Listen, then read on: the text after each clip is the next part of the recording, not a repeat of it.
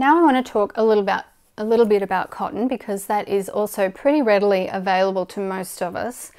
For this one, I've used a houndstooth pattern and variations on houndstooth, and I've used contrasting colours in a 10 dent heddle, and the yarn is a light worsted Australian 8-ply cotton, also from Bendigo Woolen Mills. The 10 dent heddle for this one makes a tighter weave, and that was what I was going for this particular pattern. I was going to be using the fabric for a bag, and so I wanted a fabric that was quite dense. So normally I might not use the 10 dent heddle for that type of cotton, and in fact the ill-fated scarf that I showed you earlier that is too stiff is exactly the same cotton and in the same heddle, but for the scarf it didn't work because it was too stiff. But for the bag, it worked perfectly because it did have that little bit of stiffness, as well as being a lovely, attractive yarn that's easy to weave with. Once again, it's a thicker yarn, so it weaves up quickly. So now let's leap to the next level of weaving cotton, which is the one that's probably most common in the weaving world, and that is the 8-2 width. So it looks like 8/2. And that is a measurement. As I said before, if you're interested in all of those measurements and what they mean and how they apply to you, check out my online course, What Do the Numbers Mean? But just to give you a little comparison of width, this is the 8-2 cotton, and this is the cotton I was talking about for my last project, which is the light worsted or DK weight cotton. So they're different in a few ways. They are definitely different thicknesses, but also this thicker cotton feels very soft. It's a slightly looser ply, and this 8-2 is really very strong, and it doesn't feel as soft when you actually feel the yarn, but it can make very soft pieces of weaving, and it's really strong. It's a bit of a workhorse. Now this yarn will vary from manufacturer to manufacturer, so I have found a specific manufacturer that I really like, and that's readily available to me in Australia. Most of the cotton yarn that I have now of this 8-2 cotton is from Morris Brassard in Canada, and I've tried a variety of other yarns, and some of them have just been a little bit inconsistent and unreliable. For example, sometimes you'll get a cone that's, the yarn is rough, or it seems rougher, and then the next time you get it, it's fine, it's just normal. I don't really appreciate inconsistencies like that, because I want to know what I'm getting and what I can expect from what I'm getting, and I feel like with these yarns, the Morris Brassard yarns, they are extremely consistent. So none of these brands are sponsored, these are just things that I use and I'm sharing with you. How would we be using the 8-2 cotton? Well, I've got a little stack of towels here to show you, because towels are the most common thing that you would probably be weaving with this type of cotton. So here I've got, these are towels from my Happy Fibonacci pattern, these two. And one's in plain weave and the other one is a pickup pattern. This pattern is available both as an online class and in my Etsy shop if you're interested. And so there is a recommended set range for 8-2 cotton. I believe it's 18 to 24 ends per inch. I really like to weave at 20 ends per inch with it.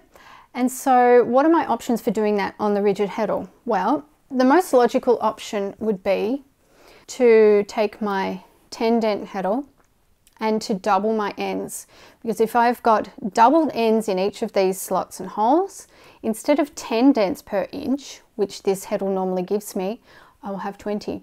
So that's a very easy way to figure that out.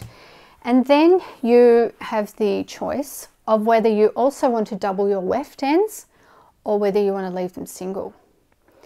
What would influence this decision? Well, for me, for kitchen towels, these are kitchen towels, I like them to not be stiff, and I like them to be, you know, sort of soft and supple. They're still really strong towels that will last a long time.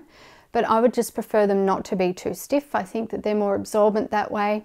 So what I nearly always do is use a single weft. So even though I would take my 8/2 cotton and I double it in the warp to get that 20 ends per inch, I would use only a single thread in the weft. If you wanted a completely balanced weave, you could double it, but you'll get a stiffer fabric.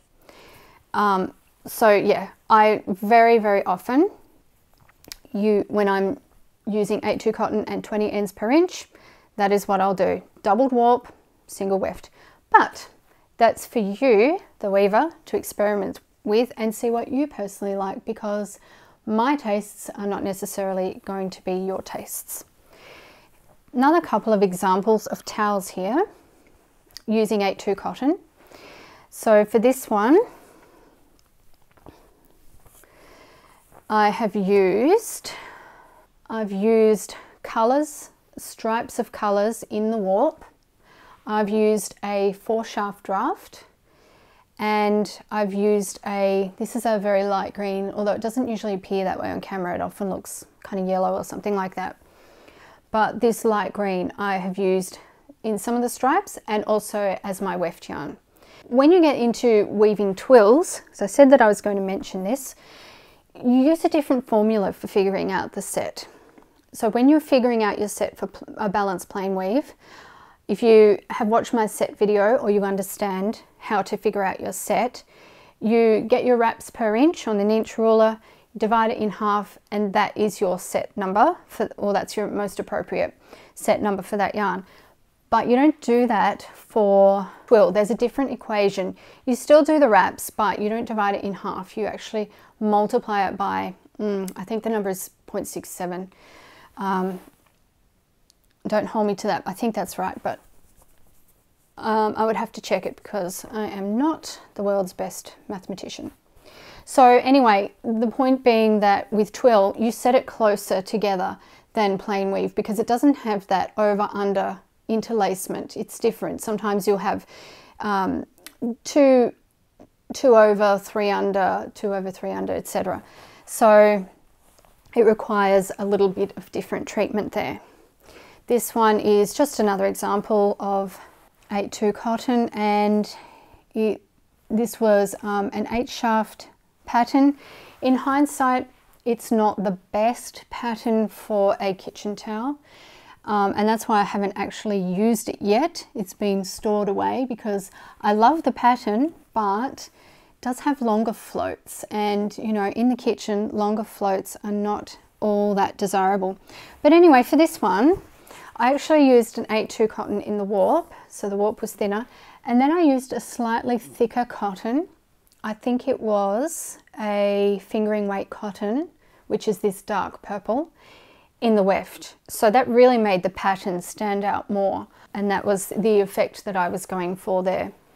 What do you think this pattern would be nice for? If it's got floats that are a little bit too long for a kitchen towel, I don't know. I know that I really like the pattern. Maybe like a table runner or something like that, that's not going to be, you know, bashed about and everything. But I don't know, it doesn't really speak to me when I look at it. What do you think? I would love to know what you think when you look at that pattern. What does it make you think of that you would want to use it on? Now, when I'm talking about the cottons, I have to mention also that there is unmercerized. These two are unmercerized cotton, and there is mercerized. And I don't know if you can see on the camera that this pink one has more of a sheen than these two. So usually unmercerized cotton, there are a couple of differences. It usually comes on a larger cone, so it might come on, it's 227 grams or something. Don't ask me to convert to ounces, I don't know. And this mercerized cotton will often come on a 100-gram cone, so it'll often look smaller. You can see that it looks smaller than the other two.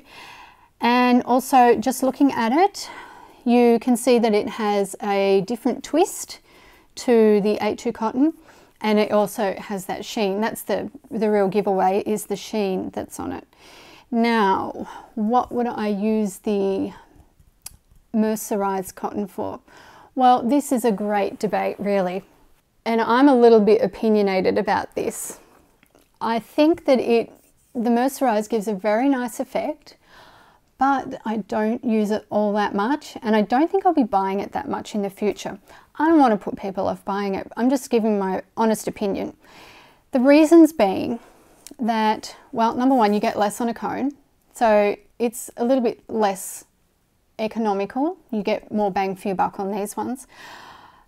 Some people argue that it's more absorbent if you use it, say, for kitchen towels, but I find the unmercerized is more absorbent.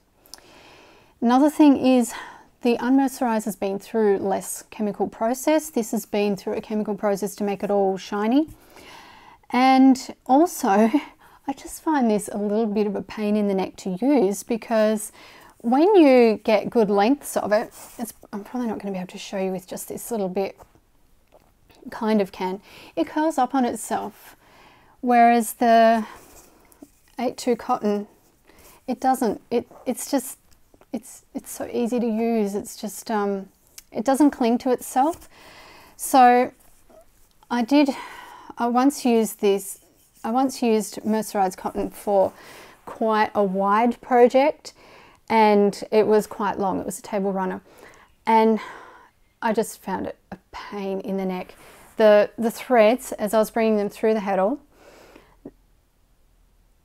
prior to actually threading, instead of behaving like your 8-2 cotton, and also had the ends doubled, so there were extra threads there as well.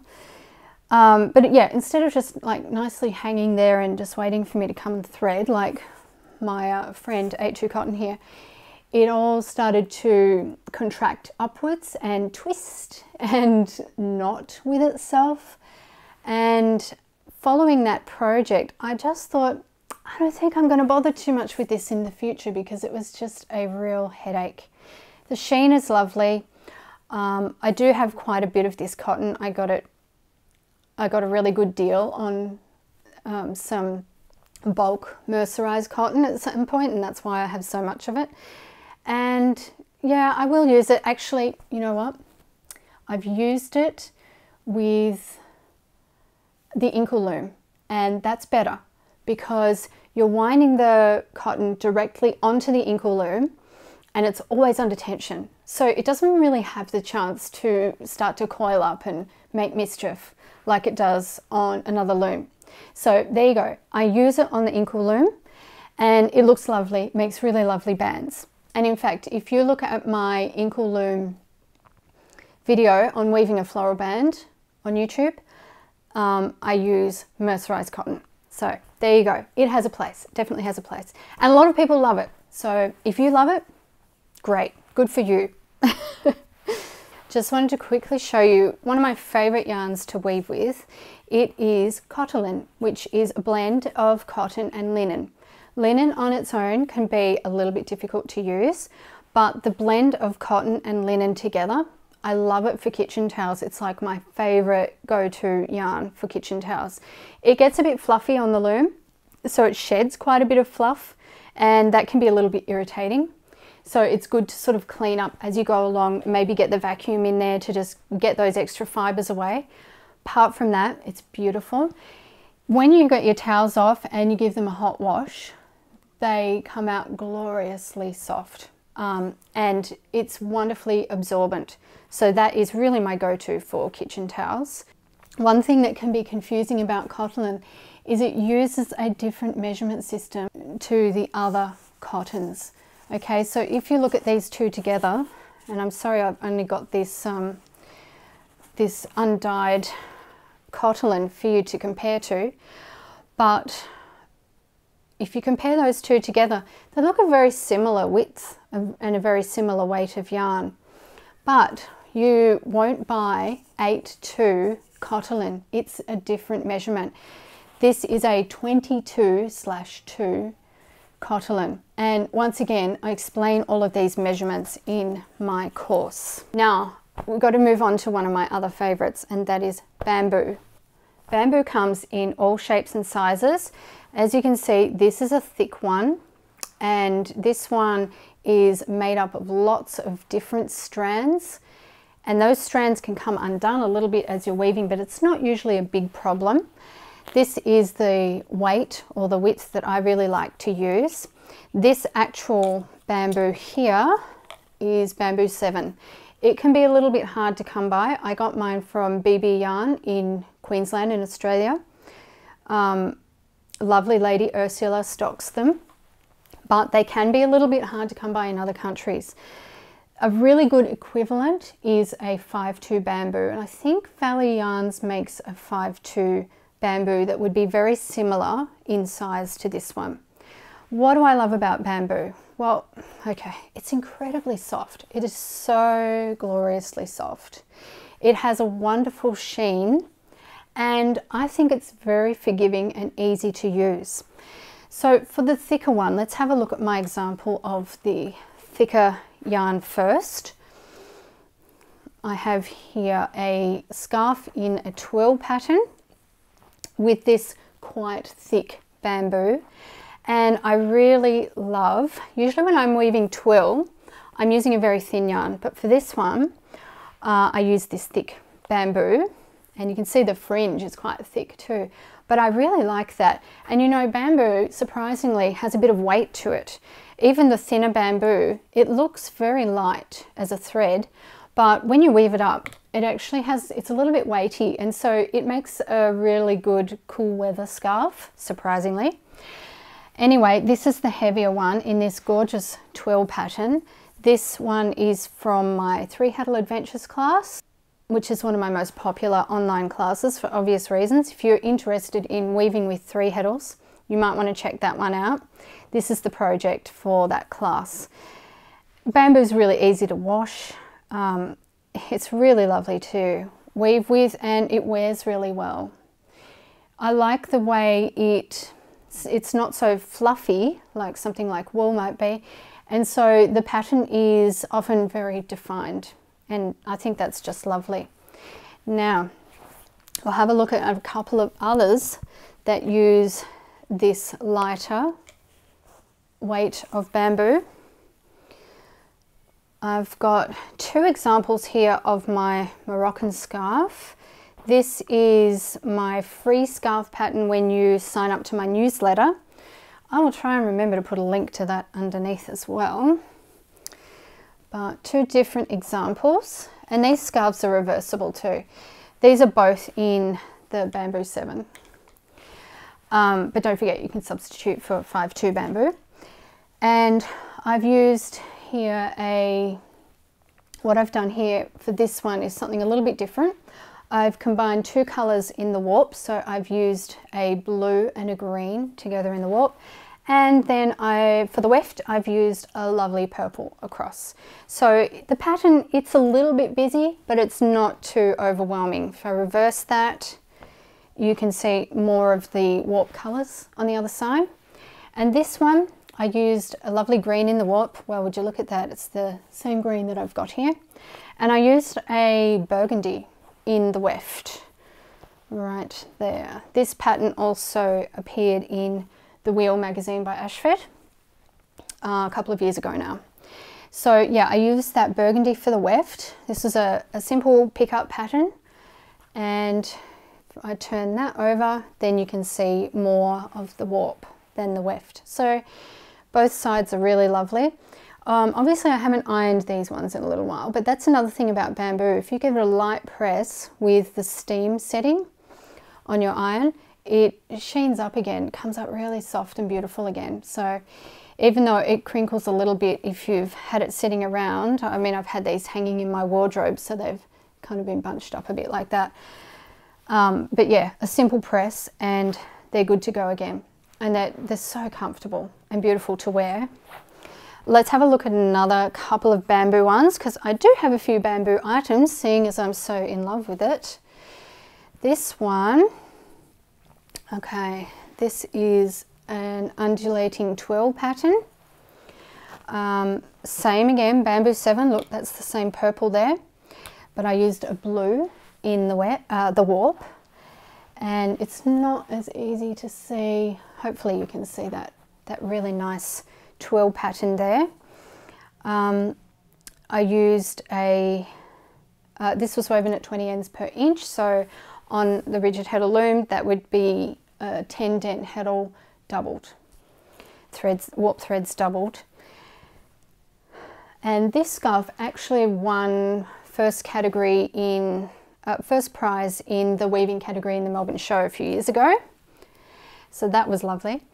And this scarf is the same pattern with slightly different colours. This shows off the pattern a little bit more. This one is from my brand new table loom weaving class. So this is the project if you enroll in that class. Also woven at 20 ends per inch, but obviously on a table loom a little bit different. I've done the green for the warp and the purple for the weft. And this pattern's reversible too. It's just pretty much the same on each side. So lovely. And you can see one of the things I love most about bamboo is the drape. It's just, isn't that beautiful? It's just really nice, really good to wear.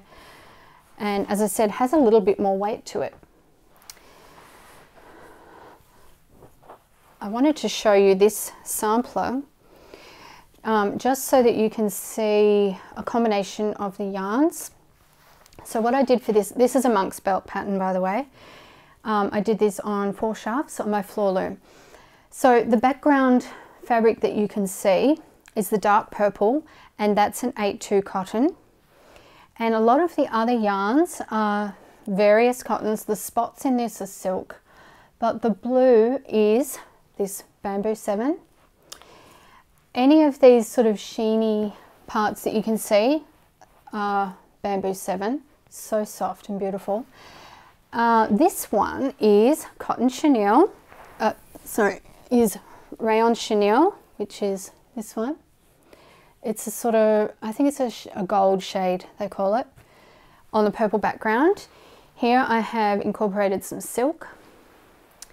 And then up here, we come to the bamboo 7 again, here and here. And then up the top, I've brought in some hand-dyed tencel. And then back to the bamboo 7. So that's sort of showing you a combination of 8-2 cotton with some thicker and I guess more showy yarns. So I've used the showy yarns as a feature to make the pattern really stand out. I absolutely love monk's belt. I want to do more of it. I want to do a class on it. Eventually I will. Now some of my other favorites that I absolutely have to show you.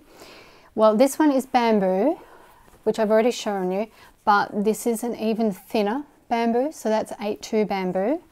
And these two lovelies are tencel. I love tencel. It's made from wood pulp, an interesting yarn. It's strong, it's quite thin. This is an 8-2 tencel right here, but it does actually feel thinner than your regular 8-2, so you want to take that into account with your set.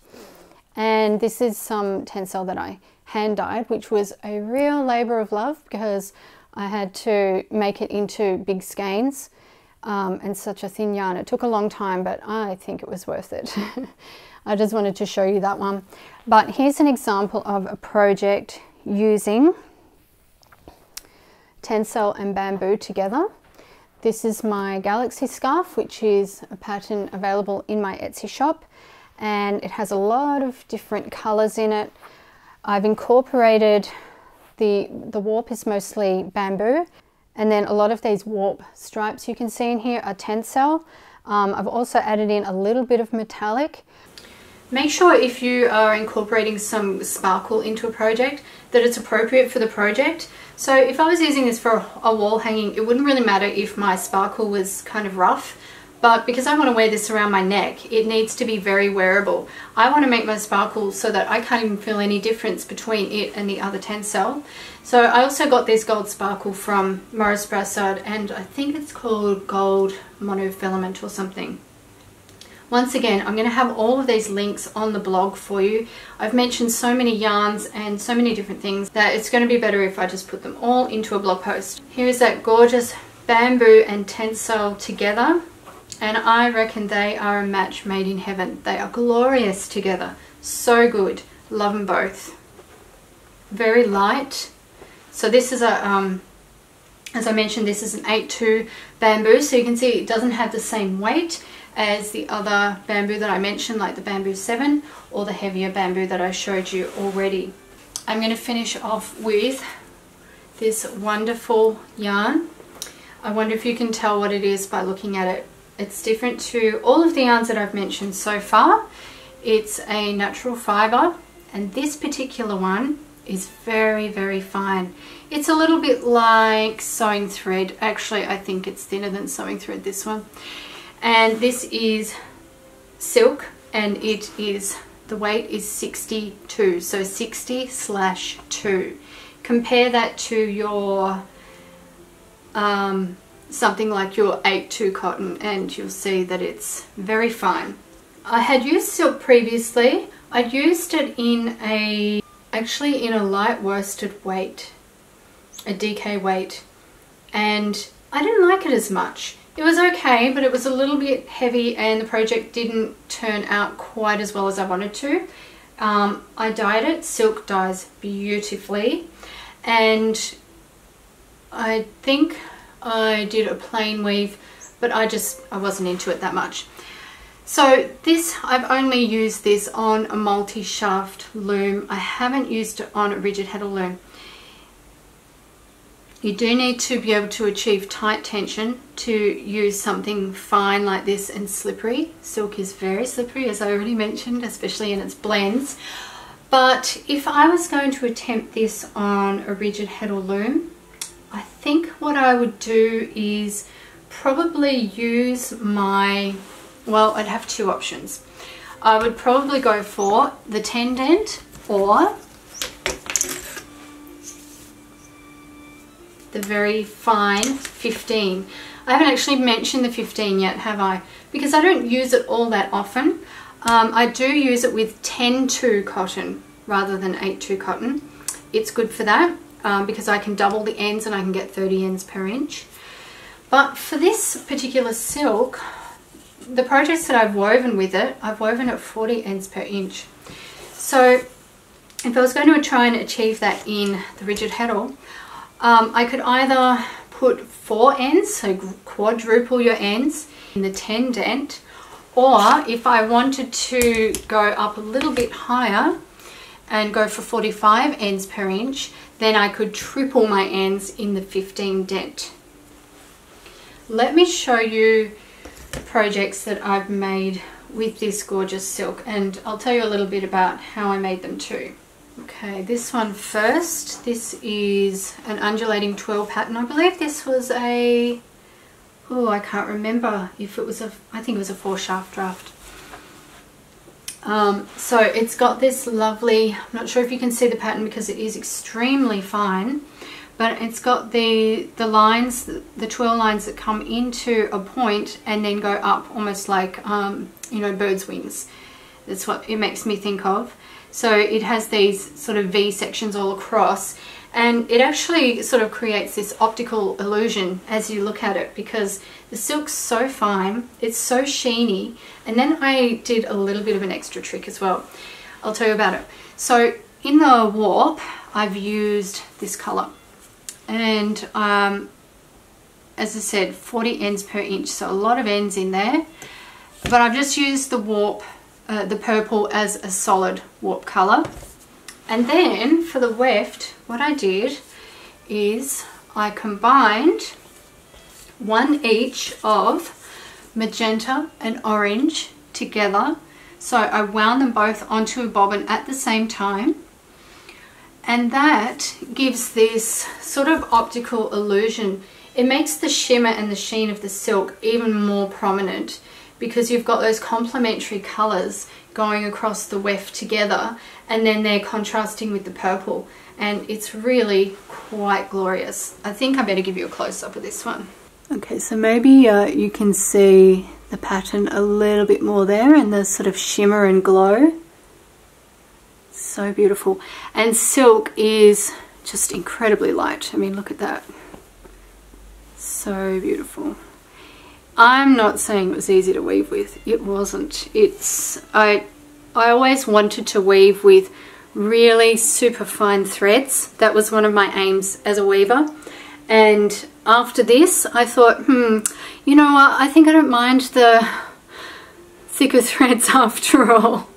It took a really long time to warp. The silk it's fiddly because it's slippery, but then it's so fine that you're just fiddling around. I mean, the result is worth it, but if I was, say, making these to sell, I'd probably be wanting to charge a lot for them. And this is another silk scarf that I wove. This one, I really love this one. I entered this into the Melbourne show, got 3rd place. I was disappointed because, well, I already mentioned, it took so long to weave. It was so fiddly. And I also just think it's a really beautiful scarf, so I was kind of disappointed with 3rd place. But anyway, this time in the warp, I did a similar thing to what I did in the weft of the last one. So I combined equal amounts of magenta and orange together in the warp, 40 ends per inch still. And that was my warp. And then I just wove the weft straight with the purple. Oh, I can't remember whether I used double weft ends. It's pretty likely that I did, to try and make that pattern stand out a little bit. This is another beautiful twill pattern. And once again, I mean, this in the right light, it looks like it glows. So yeah, silk's really special. Harder to use, fiddlier to use, but you know, life goals and all that. So I'm happy that I did this, and I'm sure that I'll weave with silk again. Probably, maybe when I'm retired and I have more time. No, hopefully before then. Hopefully way before then. It's really beautiful. But yeah, it's a little bit difficult because it does take so much time. So if you're selling, you will have to charge a lot, and you know, it just depends whether you've got that sort of following that people are prepared to pay that amount and understand the work that's gone into it. But oh, love fluttery silk, so light. All right, I'll stop going on about it now, but it is beautiful. All right. Okay, so that's the last one I've got to show you, and I'll leave as many links down below as I can. I'll definitely link to the blog post so that you can hop on over there and check out all the links and the extra information that I've got there for you. Thanks for watching right to the end. I think I now need another cup of tea, so I'm going to go and refill that. I really enjoyed my time here with you. If you like this kind of video, a little more informal, a little bit more chatty, let me know in the comments. If you have any further questions, because I'm sure that I have missed things that I actually wanted to say in the video, please leave me a comment as well. I reply to all comments and I'd love to hear from you. So until next time, happy weaving.